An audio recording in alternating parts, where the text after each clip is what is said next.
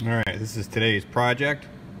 This is a exhaust manifold off of Deere 8620, I believe. It is pretty damaged on the sides, so it needs to be cleaned up a little bit before it can be reinstalled, especially around this port here. It's damaged. Alright, so we'll set this thing up. I'll show you how I'm going to do that. And this is good size cylinder. You can see here's a hammer. It's a good sized manifold, a decent sized diesel tractor, turbo ports here.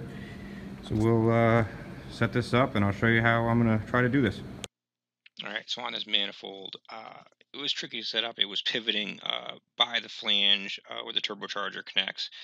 So I added up, I didn't get it on video, but I had to flip the manifold over onto the table again, fasten down to the table with the flange where it connects to the block down on the table, clamp it down, and on the where the mounting studs go through the manifold to the block. I ended up machining the tops of those where the nut would go to connect to the engine.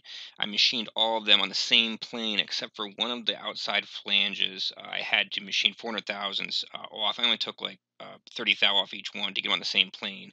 I then flipped it to the setup that you're looking at right now. I clamped with toe clamps as close as I could the manifolds up on 1, 2, 3 blocks to ensure that it is being held parallel to the surface I milled on the opposite side. Once I got the other side parallel to the flange surface, it was a pretty gravy setup. Machined pretty easy. I was ended up taking about 30 thou pass. I thought 30 thou would clean it up. Ended up on the earlier I pointed out the one area that was pretty damaged. Ended up taking about a 16th of material to clean up the entire manifold. The end results, the manifold on a surface plate, I could not get a 3 thou shim underneath, so it was within 3 thou flatness, which is plenty good for this application. I just hand jogged this. It wasn't worth writing a program or anything. Pretty free cutting inserts. Pretty easy setup. Didn't take very long. Just hand jogged it. Used it as a basic big manual machine.